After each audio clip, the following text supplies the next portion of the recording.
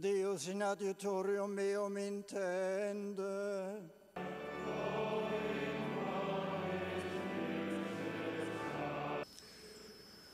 Responding to the situation has not been easy. And as the President of your Episcopal Conference has indicated, it was sometimes very badly handled. Now that the scale and gravity of the problem is more clearly understood, we have been able to adopt more focused remedial and disciplinary measures and to promote a safe environment that gives greater protection to young people. In the care, shown to the poor and needy, and it's the energy that has gone into building.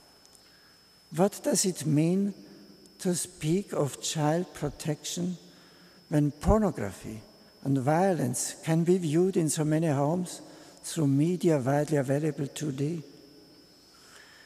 We need to reassess urgently the values and underpinning society so that a sound moral formation can be offered to young people and adults alike.